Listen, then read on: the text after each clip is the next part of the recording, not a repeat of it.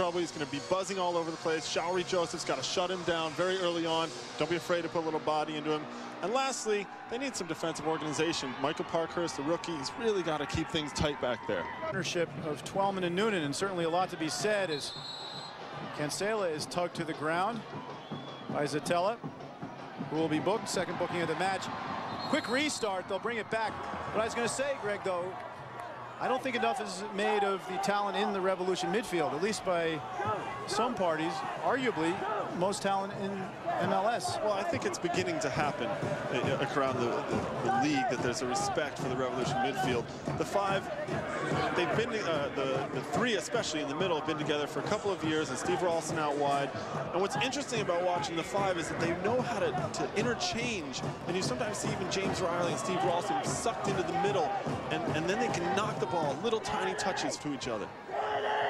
Franchino and Cancela behind the ball. Midnight Riders behind the goal. Franchino plays it in. Buddle wins the header.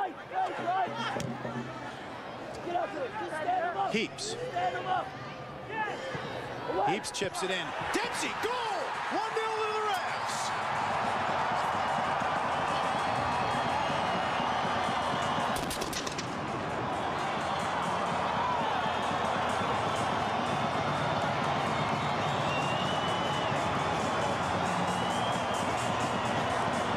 Clint Dempsey can score with his head. We know that Heaps is good in the air.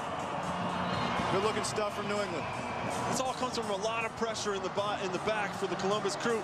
The Revs just keep applying pressure, and finally whip the ball in there. And Clint Dempsey, you know, he's not afraid to get his head anywhere, and he just dives in front of the defender. He's get a goal at any cost. Great goal by Clint Dempsey there. Dempsey with his first. Ralston plays it wide to Dempsey.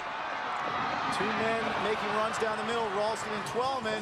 He plays Twellman, still going Taylor Twellman. Now Ralston, the shot deflects. It was Dempsey running onto it. Noonan, the shot, 2-0.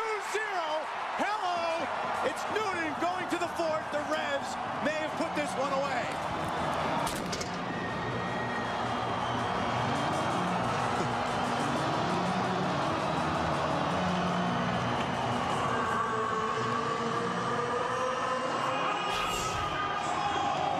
Just total chaos all over the box. It just pops out Noonan, no problem.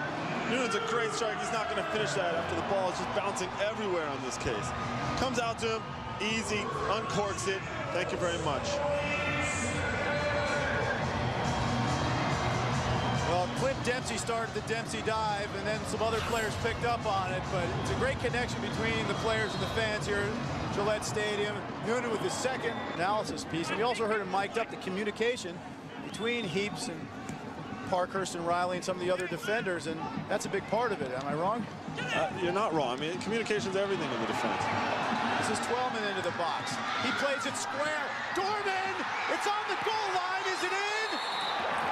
They're saying yes. 3-0.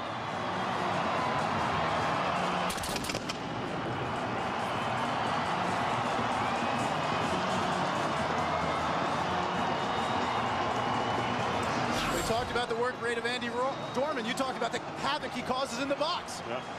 We talked about it also that he gets back on defense, but look at him just make I mean, he screamed for about 45 yards to get to the end of this. Great ball by Taylor Twellman. Great work. Dorman gets in there, just sneaks over the goal line. It's definitely a goal. You can see. It'll be an entertaining campaign and very likely a winning one. And that is the final whistle from referee Terry Vaughn. Steve Nickel gets the victory in the home opener. The Revs with a very impressive performance to defeat the Columbus Crew 3-0. Dempsey's goal proving to be the game winner. That man, Jay Heaps, setting up with his first assist of the season and his 100th game in a Revs uniform. The Texas Tornado scoring with his head. We'll be back in Gillette Stadium to wrap this up right after this. We're watching New England Revolution Soccer on WB56. Stay with us, folks. Revs win 3-0.